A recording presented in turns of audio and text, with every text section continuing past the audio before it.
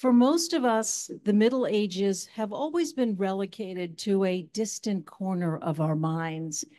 They lie in the shadows as a thousand-year somnolent stretch after barbarism laid waste to the brilliance of classical Greece and shattered the global community and culture secured by Rome, till those clever geniuses of the Renaissance put civilization back on track and the modern world was born.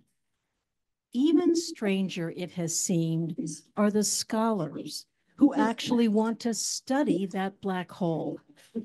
We call them medievalists. We see their painstaking work in studying the fragmented post-Roman world as a curiosity disconnected from our world today, as a virtuous exercise in the value of knowledge simply for knowledge's sake. But our speaker tonight will change forever any notion you have of fusty medievalists dissecting a dead and static society. Sarah Davis-Secord intends to show us that already in the 700s and 800s, the Mediterranean world was teeming with commerce and communication. It seems the first Cold War between Christendom and Islam did not create walls as the second century Cold War did to separate the two camps. Sarah will tell us of a surprising degree of mutual penetration with the south of Italy as a fulcrum. Sarah is everything you don't imagine a medievalist to be. She comes to us not from a Gothic ivy tower, but from the land of enchantment, the University of New Mexico. There she is associate professor in the Department of History and director of graduate studies, and recently served as president and director of the Rocky Mountain Medieval and Renaissance Association. Her books, written for both scholarly audiences and for a broader public, are based on meticulous research in commercial and civic archives that few, if any, have explored before. So be prepared for surprises. Please join me in welcoming Sarah Davis-Secord to the Friends of the Institute. Am I on now? Yeah. How's the volume? We're good? Thank you all so much. Particularly, I want to thank the Friends of IAS and Catherine and Pamela for organizing this. But I really, really want you all to know how grateful I am, all of us members are, for everything you do to help support and make this place possible. Words simply cannot express my gratitude for the chance to be here and the fact that this place exists as the academic paradise that we were promised. And it really truly is. So thank you, and thank you for being here tonight. I am going to talk about commerce and connection, and I'm going to think with a kind of new framework that medievalists are sort of playing with right now, which is globalism and globalizing frameworks. And I'm going to talk a little bit about some of the things I think that it helps us do, and actually some of the limitations. Because of course, as Yuki put it, right, we think of the Roman world as kind of extending and globalizing, or at least being hemispheric, right? And then that kind of traditional notion of the Middle Ages is that all of that stopped. And there's various kind of scholarly debates about why that stopped. But I argue that it did not stop, right? Many of us now are saying this is actually a world in which we can see huge amounts of interconnectedness and back and forth exchange in really cool ways, very cool ways. Okay, I'm gonna take my glasses off, so if you make any faces at me, I won't see them. I want to start with this image, which is a 8th or 9th century fragment of a beautifully woven piece of red silk. And it was found in a reliquary casket containing what was believed to be the relics of the sandals of Jesus. And it is held today at the Vatican Museum. If any of you have been to the Vatican Museum, you know, you leave the Sistine Chapel and you're dazed and everything is sort of dark once you leave that. This is immediately to the left and you could sort of overlook it. But it's a really stunning piece of work. It is a piece of what's actually known as samite, which is some of the heaviest and most densely woven silk, often interwoven with gold or silver threads. It features, as you can see, a kind of mirrored representation of the Annunciation scene, right? The scene where the Virgin Mary, who's seen here enthroned, is visited by the Archangel Gabriel and told what is coming for her life. And we can see that it is surrounded, each one of these images is surrounded by a roundel of floral motifs and separated by palmettes. This is a very sumptuous piece. Here's a little bit of a close-up. Crafted with the very best materials and the highest levels of artisanship. And we think that it was probably made in Byzantium, in Byzantine Syria in particular. So Greek, Christian, Eastern Mediterranean region. The threads themselves were probably dyed in that same area, probably by women who were laboring in the silk industry by that time. The silk thread itself, though, probably originated in China, where silk working technology was very early developed and then kind of slowly spread in ways that we could talk about if you wanted to, right? Sometimes by theft, sometimes by sneaking things out, right? Because China was pretty protective of its sericulture. Again, it was probably tended by women, right? The cocoons were probably grown and tended by women. And then the threads, once they were woven into this silk thread, were probably carried across the Silk Roads in a sort of staged mercantile exchange, probably by male merchants. The finished item was probably given as a diplomatic gift from the imperial court at Constantinople to the papal court at Rome. So this isn't really, that moment isn't really exchange, but it is sort of gifting and diplomacy. And then at some point after it had been used for something, then it was used to wrap the relics of Christ's sandals. So this one piece of cloth is woven from the threads of strands that link it to many places, men and women of different faiths and different cultures in many different areas, right? The Byzantine, Greek, Eastern Mediterranean, China, the Silk Roads in those various stages, the pathways of Central Asia, and then, of course, into the Mediterranean region. These types of interconnections are based both on economic exchange, but also a kind of cultural transfer that I'm going to walk through in a minute, right? And this cultural transfer we find in both economic and non-economic contexts, such as familial settings, religious and social settings, diplomatic engagements, like I mentioned, and of course, religious movements, religious spaces, and things like that. And historians now, today, are playing with, like I said, kind of toying with this idea of a globalized medieval world. And this is, there's a lot of kind of threads about what the global Middle Ages means, but I argue it does not simply mean interconnection, right, but an interdependence of some type, and kind of two really key facets. One is that it is multinodal, that is, it's coming out of and into different areas, and the other is that it is multi-directional.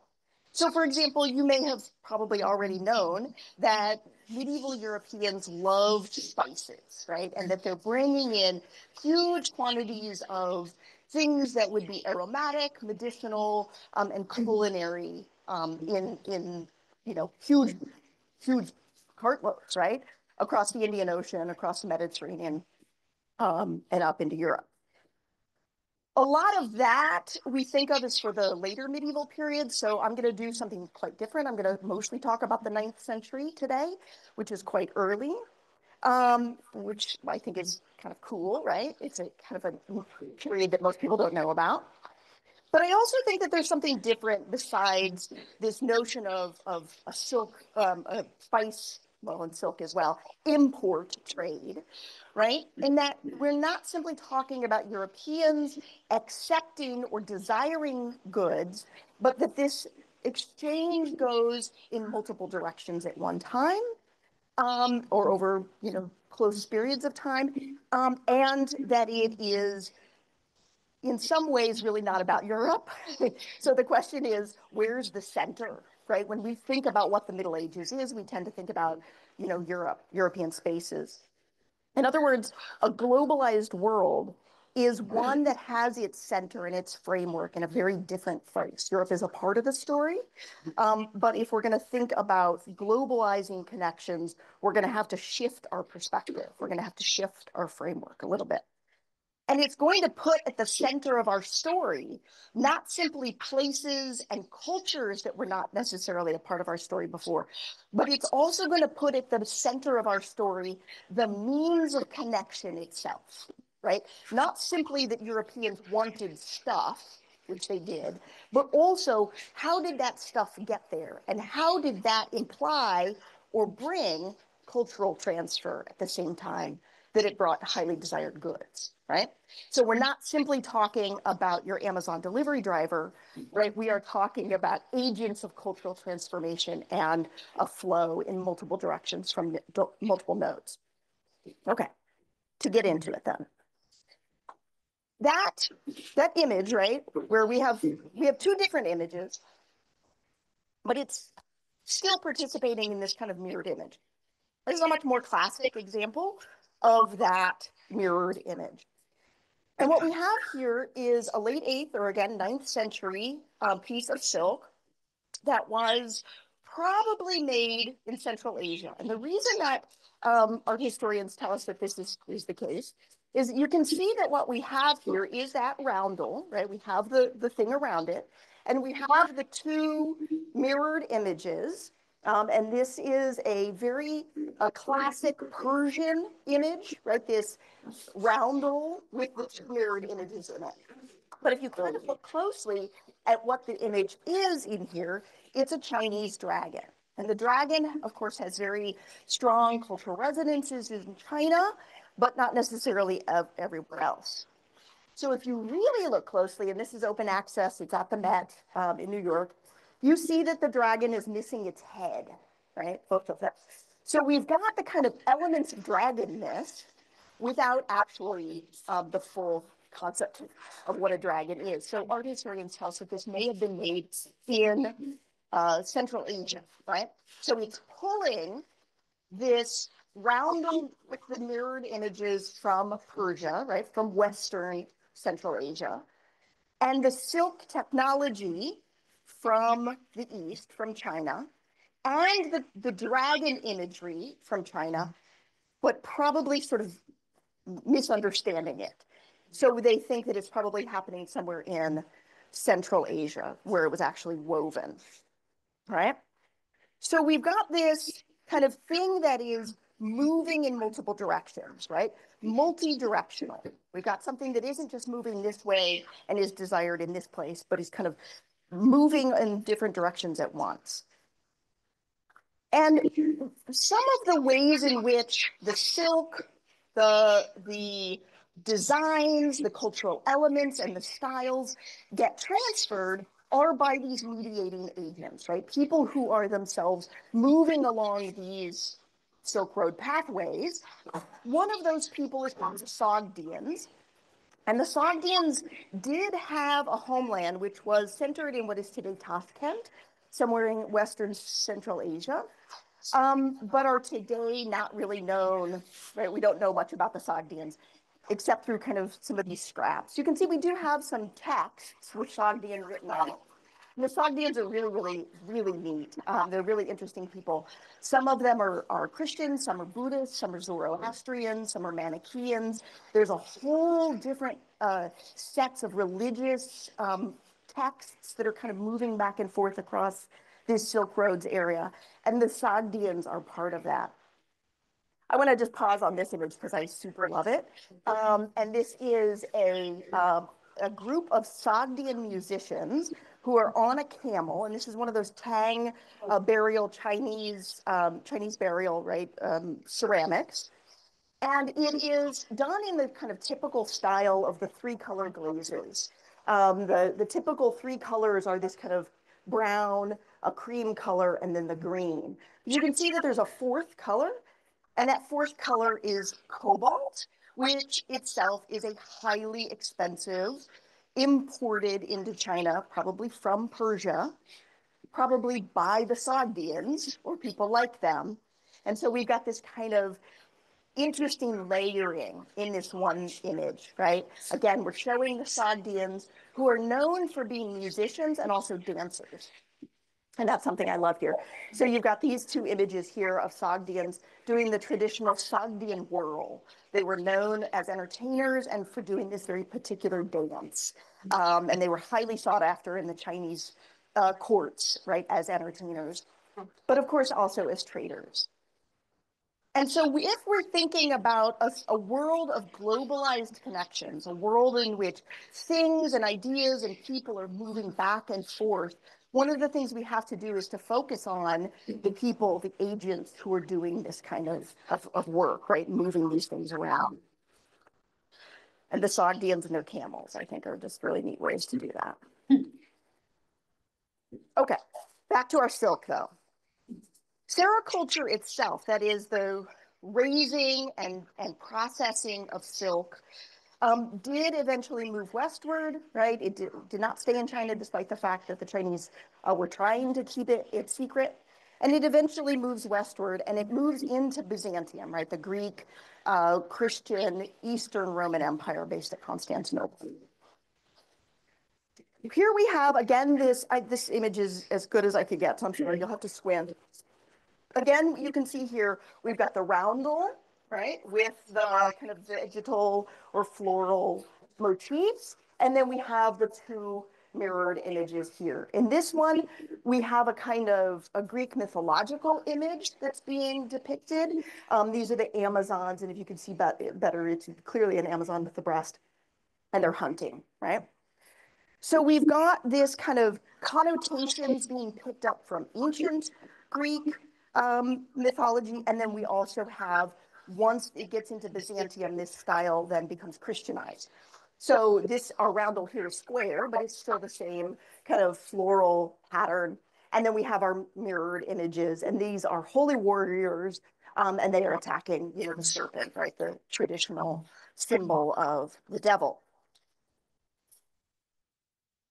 As you probably know, right, much of the Byzantine Greek world was then conquered in the 7th and 8th centuries by Islamic forces and fell under Islamic domain. Most of the Byzantine silk workshops were just carried on, right? They just kept on going. And they continued to produce these same things. And as you can see here, we have almost the same image, right? Almost the same with the roundel and the warrior hunting. But over the top of it, we have an inscription, right? But it says Bismillah, right? In the name of God. So we have these styles, right? These technologies, the images themselves, and then the kind of larger style moving back and forth across the Eastern Hemisphere through trade, exchange, gifting, entertainment, right, conquest, all of these kinds of things. Silk technology and silk styles then, of course, enter into the Mediterranean. And just to complete the hemisphere, I want to show you my very favorite piece of medieval art ever. If you've been to the National Museum in it looks weird. That's just a regular O. In Barcelona, this is the Batio Majesty. And you can see here we have Christ on the cross, and he is wearing silk robes that are very much meant to look like robes that would have been made out of silk in the Islamic Mediterranean. And at the bottom, a fake Arabic inscription. So we've got Jesus wearing Muslim-looking robes. So we get this kind of silk technology, and again, these images, this is just painted on here, right? But again, it's that roundel with the kind of floral and the palmettes. So we're moving all the way across, right? As expected, the Silk Roads, which are, right, the land-based routes up here, play a huge role in the transmission of these items, these technologies, and these styles. A similar set of pathways, though, took place on the Indian Ocean, and this is what this map is. Sometimes historians will refer to this as the maritime Silk Roads or the maritime ceramic route because of the vast quantities of ceramic that were shipped across the Indian Ocean and the Arabian Sea. And again, just the bare facts of economic exchange and technological transfer have long been known to medievalists, even ones working in the periphery, right? That is in Europe. We have always known this, right? Porcelain is another technology like silk that was developed in China and perfected in China and became a highly desired commodity in Western regions, particularly in the Islamic world, where it was both purchased and imitated. We know the same thing about paper technology, right? Making paper eventually makes its way into the Mediterranean through this kind of similar pathways. Also navigational techniques like the lateen sail, right? The triangular sail, magnetic compass, the quadrant, and various things that helped navigate. So that's not necessarily new, right? But the focus and the perspective is somewhat different. Okay, so here we have a bowl. This was made in 9th century, probably in Iraq, probably in Basra. And it is an example of an earthenware bowl that was meant to look like Chinese porcelain, right? So again, we got the technology, but not quite the technology, not at least to the same level of fineness that the Chinese are doing.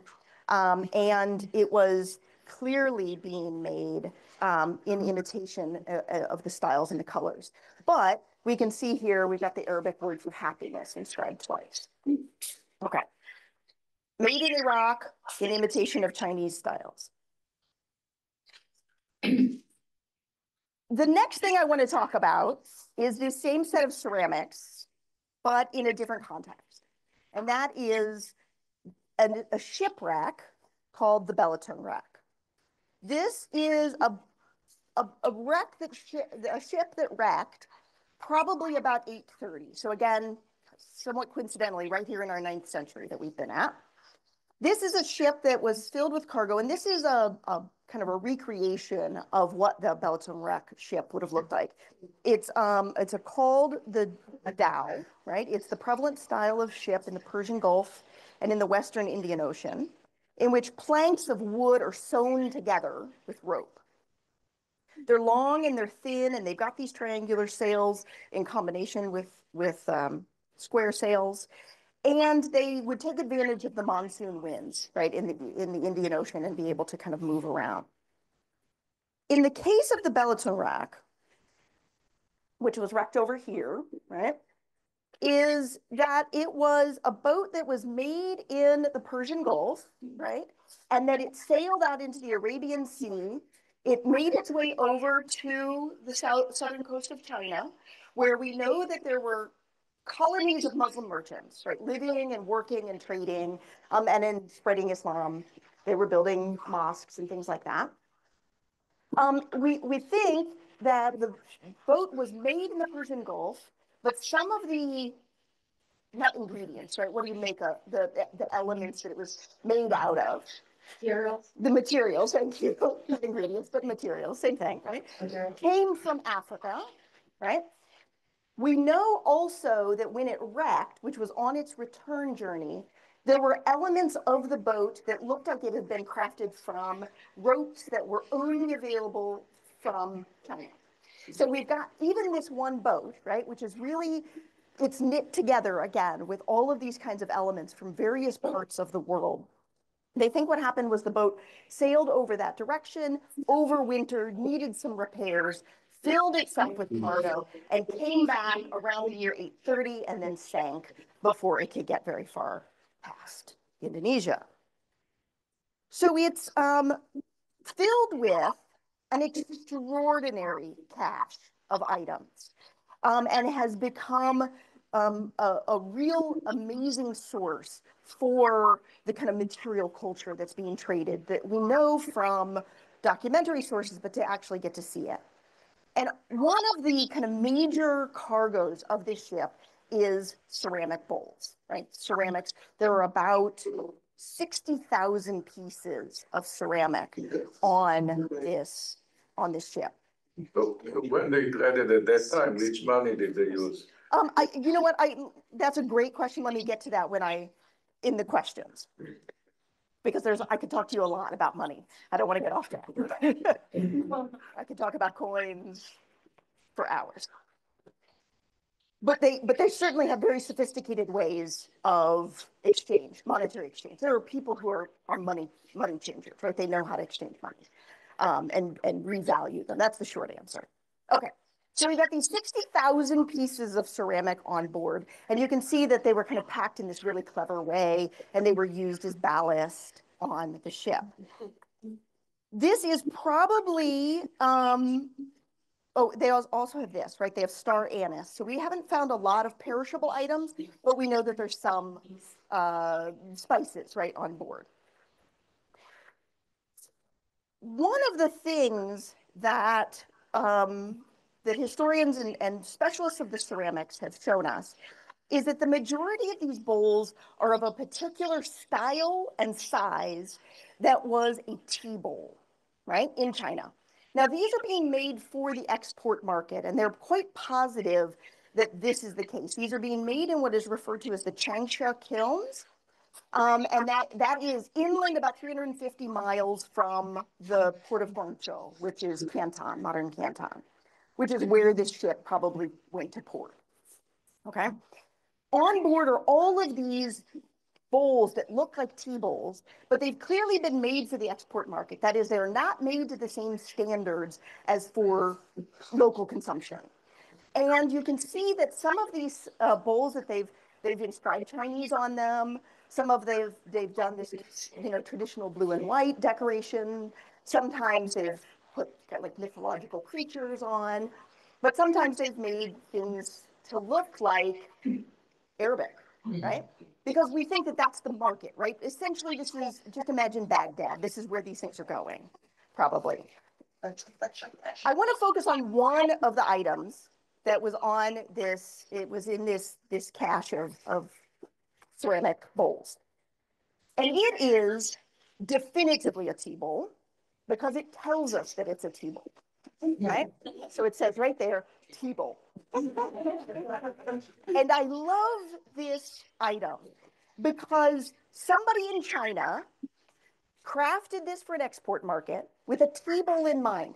And tea is a very popular beverage in China. They're using it in religious contexts, right? Buddhist monks using it to keep awake for longer-term meditation, but also in social contexts. It really, by the time that this is created in the 9th century, really tea has replaced wine as the premier beverage in Tang China. So remember, we have pockets, colonies of Muslim merchants who are living in coastal China and who are being a part of this trade and exchange, and they pile these things on their boat. Luckily, we think the boat sank in shallow enough water that probably all of the merchants got off before the boat sank. So maybe they lived out their lives in Indonesia, right? But what did they think this was, right? They don't drink tea back in Baghdad. And I have spent inordinate amounts of time in my life thinking about why they did not drink tea in Baghdad, right? There is no evidence outside of the star anise of other organic materials on that ship, on the Belt and Rock. Tea is, of course, hard to find in an underwater context, but there's also really no literary references outside of one kind of throwaway mention in Arabic sources that, oh yes, they drink this bitter beverage over there. So why, if something that looks like a tea bowl and is inscribed as a tea bowl is highly desired back in Baghdad, and spices and medicinals and incenses and aromatics and aromatic wood, big timbers of wood that would smell wonderful, and you'd make, and things that you would put in incense, burners and things like that. All of these things are highly desired back in the Central Islamic lands, and then eventually up into the Mediterranean and the Christian European world. Why not tea? Again, I have huge amounts of thoughts about this.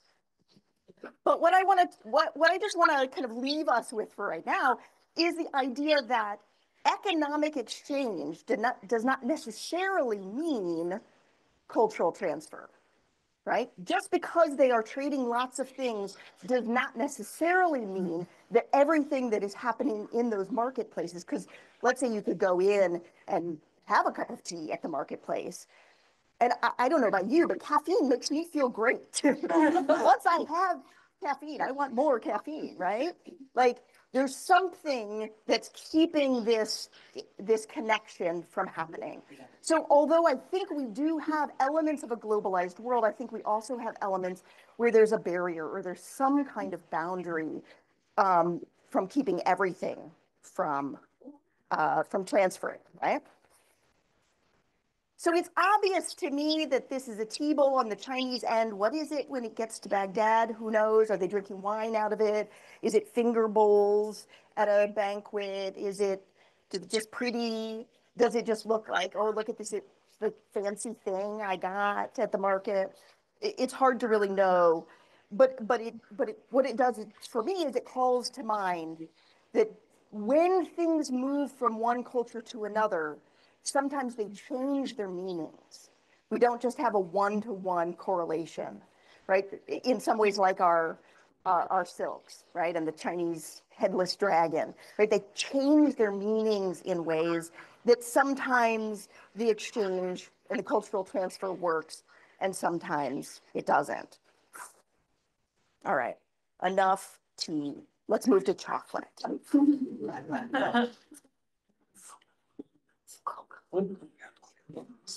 So one of the problems or the limitations about thinking about a globalized world in the pre-15th century period is, of course, that it was not truly global, right? It was not truly planetary. We have a few pieces of evidence that Vikings made their way over to Canada, of course. There's some newly emerging evidence that there's some exchange up into the Pacific region, maybe some blue beads that came from the Pacific up to Alaska in this period. So there's some connection. But do we really need to have it dot all the way around the globe to be globalizing or to be interconnected in the kind of way that we think of for the 15th century and beyond? So what I like to do, particularly with my students, and I think this is a particularly important framework for when we're thinking about students and when we're thinking about kind of big picture, what is the Middle Ages, is I like to use comparative things, right? So here we have some pieces of pottery that are these tall, thin, like jars, in a sense, that took place in the Western Hemisphere. Of course, chocolate, cocoa does not make it across the Atlantic until after, the 15th century. It just couldn't have, right? So we know why it didn't, right? It's not like tea. Tea, they had the opportunity. Cocoa, they didn't. Okay, these objects, right, these jars were found here. This is called Pueblo Bonito. It's at Chaco Culture National Historical Park in northern New Mexico, a couple of hours from where I normally live. And it was built probably, they were found in room 28. And as you can see here, this Chaco Canyon, right, we're above, obviously, and looking down. And then there's this break, right, in the canyon. And then up where we are in this image are a series of roads. Now, we know that the people of the pre-Hispanic Americas did not have the wheel, right? So that we know that these roads are not for wheeled vehicles.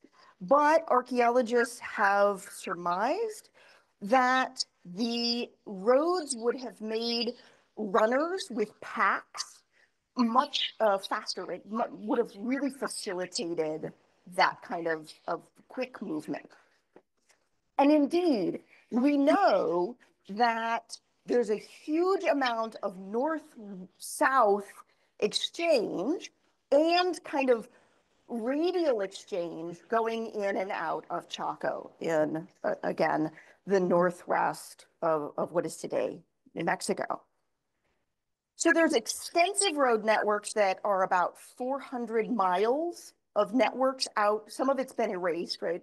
But we think that there's about 400 miles of roads in and out.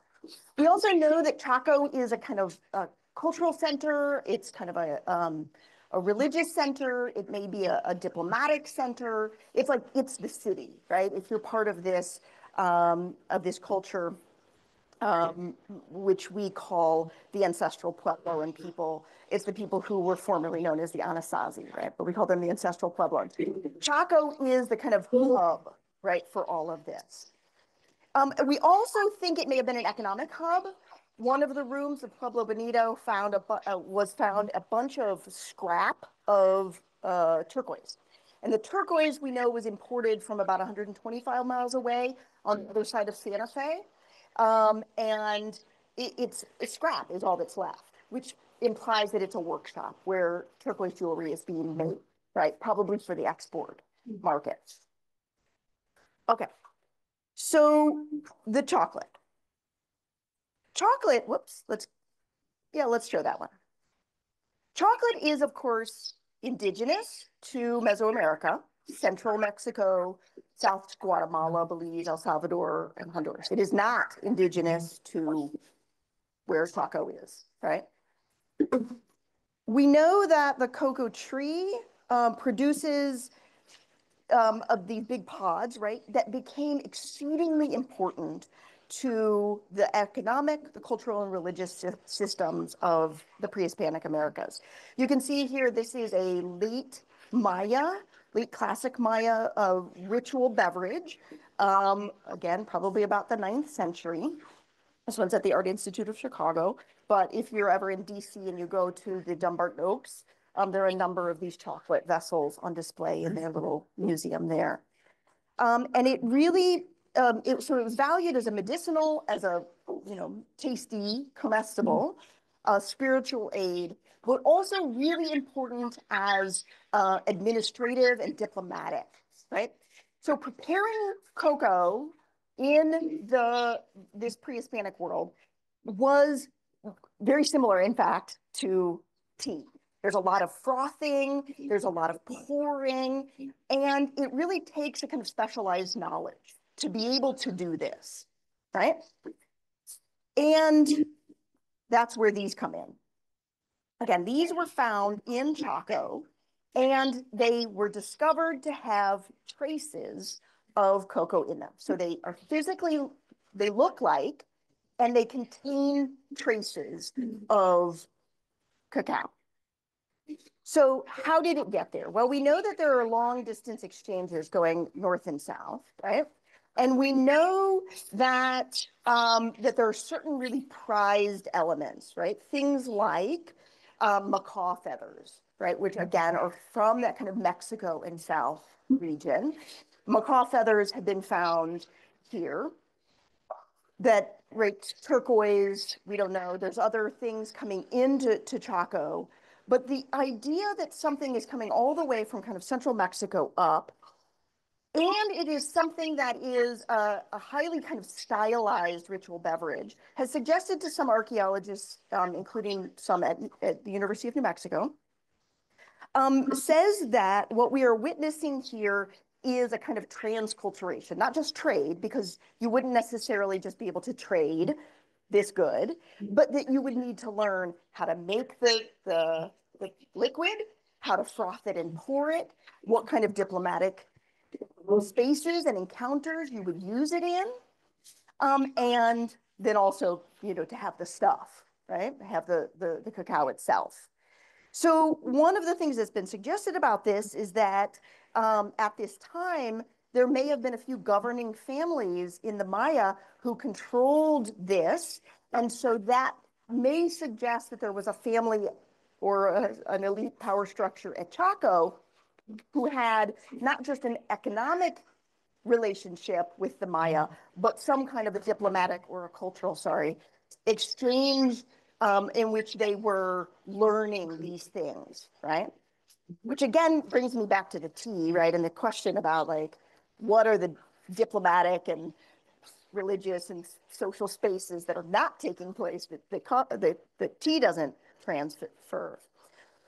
But again, enough about tea, right? So to conclude, right? Let's think about interconnectedness and what kinds of things we mean by interconnectedness. And one historian who works on this idea of a globalized pre-modern has said that interconnectedness is not enough, that what we really need is interdependence, that the idea is not simply that things can transfer, but that the transfers themselves are fundamental and productive to the communities in which we're finding these transfers.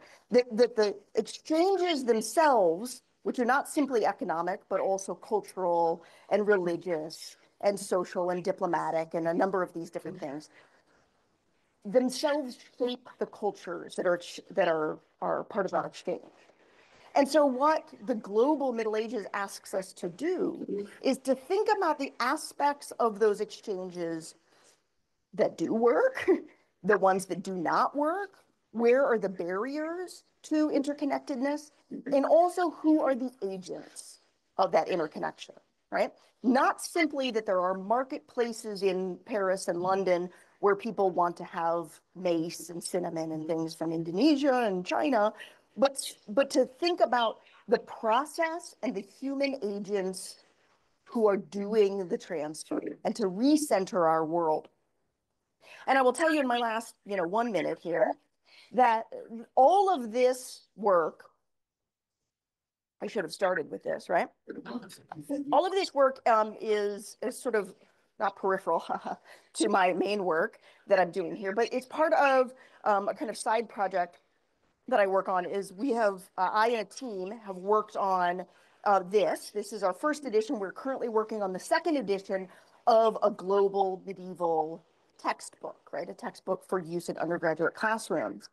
And so what I want to emphasize is that I think that the global medieval is not necessarily perfect as a heuristic, right? As a way of understanding, but I think it is absolutely vital for us to recenter and refocus the way we teach about the Middle Ages and how we think about it. And really, in some ways, to go back to Yuki's original point, to bring it back to the center of our attention, right? And not think of it as this kind of fusty, dark, right? We all medievalists all rail against the idea of it being the Dark Ages, right?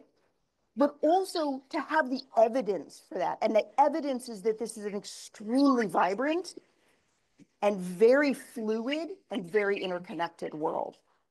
And I'll leave it there, but I will happily talk about coins. So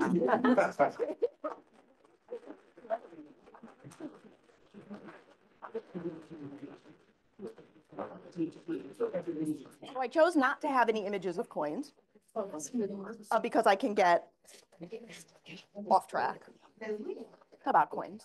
But of course, we know that medieval merchants in particular are extremely sophisticated in the ways that they use money and use exchange. For example, we know that in medieval marketplaces, there are people whose job is to be a money changer. And they can be very, very sophisticated about the ways that they understand fineness, metallic content, and also weight, obviously. Some coins circulate on face value, right? You look at it and you know who the authority is, and you say, yes, that's really wonderful. Other coins circulate based on weight, right? So you might have a little small purse of coins that would weigh a certain amount. And so the coinness of it is almost incidental in one sense, except that coins also communicate a lot about culture and authority and in some cases religion and various things like that. There are other things, of course, that circulate as monetary, units of exchange, including silk, right? Along the Silk Roads, we know that bolts of undyed silk could often be used as a money. So although the Belgian wreck, as far as I know, doesn't have any coins on it, this is a highly monetized world. Not in Europe, right? But the rest of this world is highly monetized. Europe won't be deeply monetized until the end of the medieval period. Yes, sir. Isn't most of what's going on, at least in Western Europe, purchases, whatever the coin was and the remuneration by elites, or did this really percolate to the level of rural peasantry? That's a great question. So if we're thinking about Europe in particular, most of what we would call the rural peasantry, right, or people who are laborers, are probably themselves never using coin. Now that's Europe, right? There's pretty strong evidence that all exchanges in, let's say, Islamic Alexandria or Cairo, almost all of them are taking place with coin. Even poor people have access to coin. Europe, however, kind of on the edges, right? Really not so much. However, by the time we get to around the year 1000 in Europe, monetization is taking off, and people who are of what we would call maybe a middle class or an artisanal class of people, merchants, makers, urban dwellers, are themselves more and more using coin. But one of the interesting things about coinage in Europe is that the only place where you can get gold, somebody stop me when I start talking too much about this, is West Africa.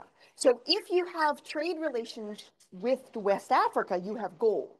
If you do not, you do not, right? And so what do they have that's highly desired up here? This is a big question. What could Europe trade out for the stuff that they wanted in? But we know that in, I would just say roughly all of the rest of this area, coinage is pretty common for people at all kinds of levels. It's really not until that later medieval period that a European city dweller would be paid in coin and pay for something in coin. Did that sort of answer? Again, I could talk forever about it. Yeah, I have a non-coin question. Okay. Not a question. Is it just fortuitous that you mentioned the glazed pieces during the Tang dynasty, and then it was 9th century, and then during the Mayans, it was also 9th century? Just fortuitous. It was just fortuitous. But isn't that cool? No. But would you say, would that be indicative that societies pass through similar stages? It's a good question, because I think there are many ways in which nobody who works on the Western Hemisphere would argue that the levels of kind of technological development and things like that are the same as what's happening in Europe. But I will say that the Tang period is kind of a high point for this exchange. And that same 9th century is kind of a high point for that kind of exchange in the Western Hemisphere. That systems do collapse actually after that, and then rebuild. Sometimes I think that there are climatological reasons that we can see similarities. So like, for example, when I went to Chaco, the National Park tour guide was telling us about collapse that's happening in like 1430 to 1450. And I'm like, I mean, 1340 to 1350. And I'm like, well, there's a huge amount of collapse that's happening in Europe at that same time. Isn't that interesting? And then we start to talk about climatological reasons, perhaps that something is happening, Black Death and social collapse. Are you saying the Tang was a high point? So when did glazing start in Europe as opposed to a Mayan civilization? So pottery glazing in Europe? Yeah. It's never this kind of high level.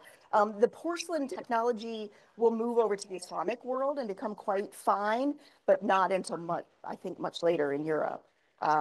They're interested in other things more than porcelain.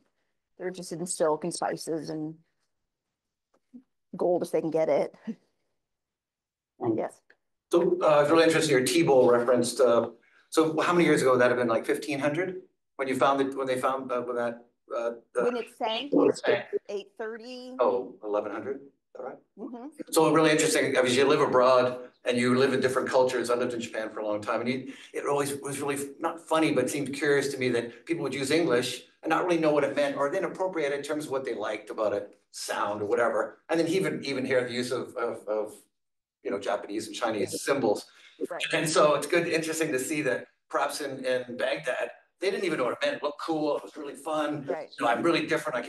And you can see that when you're a culture and you come into that culture, you're like, wait, why did they use that? Right. So I was just curious your take on like that appropriation as opposed to tea. Right. And I think that is a lot of it, right? It's a status symbol. And we do this all the time with kind of like Chinese characters, right? In the midst, maybe you have a T-shirt that says something in Chinese characters or tattoos, right?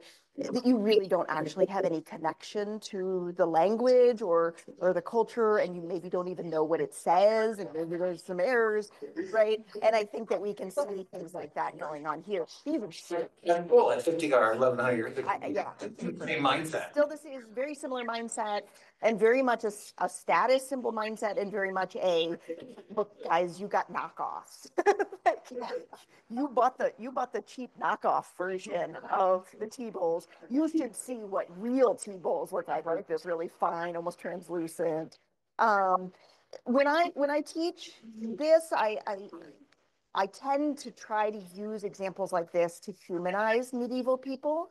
Apparently I say this so often it becomes a joke among my students that medieval people were people. Right? They're not so foreign. They certainly process cultural things in very different ways than we do, but there are very similar elements. And we say they wanted fancy stuff, right? We want fancy stuff. What does that fancy stuff mean to them? It might be something different than it does to us, but I think that there are ways in which we can see them as just regular people. So I asked, well, it's related to the other questions, like was already asked for who used this? Is it mainly the nobility, the priests and so on, or So who used it where? the items like silk, these kind of objects. These kinds of objects, this would be hard to know. I don't actually know with these bowls, like let's say in Baghdad, are they priced accessibly for regular people, or are they used at elite courts? I don't actually know, right, who the intended kind of class market was. What would you posit? What would you? I would posit that in the Islamic world, probably there's a middling class of people who have access to these kinds of things. Because one of the things that we certainly know about Europe, for example, these city dwellers who will eventually have access to coin, boy, you know what they want? They want what the elite have. And they want to spice their food the way the elites spice their food. And they want to wear clothes that look like what the elite wore. And often they will be of lower quality, or let's say spiced food, it will be of less, like the middle class recipes in London will be less heavily spiced, but they still have the desire to do those things. I see these bowls as being right a similar market, because if you're the caliph, you have probably a lot more means to have a much nicer amount of. How was Europe paying for the spices? I mean, spices used to be more expensive than gold. Right. I mean, pepper was per weight was a lot more expensive than gold. And Europe, 10th, 11th century, didn't have much to trade. Yeah. I mean, Yeah. so some of the things that we see being traded out of Europe into, let's say, the Mediterranean that would then move on, are things that Europe does have, which is timber, furs. Eventually, amber? we don't see a lot of desire for amber, actually. In the Islamic world, we see a huge desire for textiles. Yeah. So let's say we're talking about trade between Christian Europe and just the Islamic world on the other side of the Mediterranean. Forget the Indian Ocean for a moment. What do they want in Islamic Egypt that Europe might have? They actually want textiles. They want wool. Wouldn't they want They're hot as Chinese? crazy, right? But they want wool, they want textiles, they want furs. And then, of course, the other is humans, right? And so one of the big suppositions about what Europe has for export is enslaved humans. And that some historians have said that actually balances the exchange, right? Humans for. So coffee is in Africa, but it doesn't seem to have been pulled out for use in, right? Right. It doesn't, as far as I know, there's no, but again, right, once you have it, you're like, yeah, sign me up, I'd like more of that. How do I get more of that thing? Yes. Okay, that's you and then you and Yuki, are you trying to get mine? Okay. Yeah. What date has been attributed to this Samite tapestry? The first one I started with, 8th or 9th century. 9th? Thank you. Yes, you're welcome. I just have a question about the cocoa Uh-huh. cups. What do you think those little like hinges there, the decorative little, it almost looks like a rope with those. Yeah. Do you know what those were for? I don't, but I would posit that they're for holding on to it while you're frothing and pouring, because you don't want that thing to slip out of your hand. And it's a pretty elaborate series of backs and forths and froths and things. Yes. You've shown us a lot of evidence of ceramics and boats that carried trade and so forth. It seems to me there must have been a fairly large population of like salesmen that go along with this. Is there evidence of who they were and how they were educated? And yes, that's an excellent question. So one of the things that, as a Mediterranean historian, I have a really wonderful access to a cache of documents called the Geniza. And the Geniza are written in Judeo-Arabic, right? So they're written in Arabic in Hebrew characters, and they were stored in a synagogue in Cairo. And so they were preserved for this huge amount of time. And a lot of the documents in that cache are written, they're merchant letters, many of them, written by the Jews who were the trade people in the Mediterranean and actually out into the Indian Ocean. For example, one of the things I talk about in the textbook is a letter, a remarkable letter we have from Maimonides, right? The great philosopher and theologian. And his brother was one of these merchants who went to the Indian Ocean, and he didn't want his brother to go, and he did, and his ship sank and he died. And this letter is expressing Maimonides' years-long depression after his brother died. And I think this is a really illustrative example of humanizing people from the past, but also who the agents of that trade were. And they were in networks with each other, right? So these are groups where we can see from these letters that they rely on each other. They rely on market knowledge. So it's remarkably modern in some ways. So we'll read letters that will say, pepper is selling really well at the port of Palermo. Please get over here with that load of pepper before the prices drop. Or they'll say things like, you know, I got here with a load of red turbans because they were really fashionable last year, but this year nobody wants a red turban. This year they want blue turbans. So I've got all this junk that I can't offload. And so one of the ways in which we see those merchants working is very much in concert and based on information. Those are highly literate people. Obviously, they're like writing letters. Not everybody would be literate, especially, you know, not in Europe, but they would probably still be relying on those kinds of networks of knowledge. And we see a lot of kind of different arrangements for the way that trade worked, right? An investor who's the knowledgeable person, and then the younger people in the family or in the network, or who are doing the, you know, taking the risk of movement across space. And then they're relying, you know, we've talked about coins, right? They're probably relying on the expertise of other people. They themselves probably have at least a passing familiarity with how to test a coin, right? But then you would rely on the expertise of somebody. And then as banking and credit become more sophisticated, then there become people who that's their specific job, is to, mediate credit exchange and things like that, bookkeeping, essentially.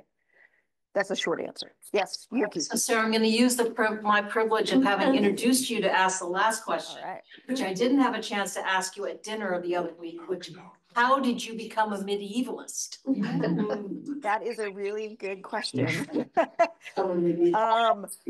Sometimes I say that when I was a kid, I watched the Marco Polo. Did anybody with Richard Chamberlain? So exciting. It was set in this really cool world of the medieval period. The real answer is I thought about being a classicist. I learned Greek and Latin. One of my professors told me not to do that. Sorry to all the classicists in the room. My professor told me not to do that because there were no jobs in classics. I wanted to be a medievalist instead. And then when I got into graduate school, then I learned Arabic. And so I've been able to kind of knit together these various things. And I will say, here's what I can speak with confidence to, is what I find exciting about this. Part of it is the ability to find the humanity and the shared kind of resonances with these people in the deep past, but to really explore that in a time and space that's distant enough from us that it feels strange and familiar at the same time, right? Yeah, and there's cool stuff to look at. That's great. Well, Sarah, thank you so much.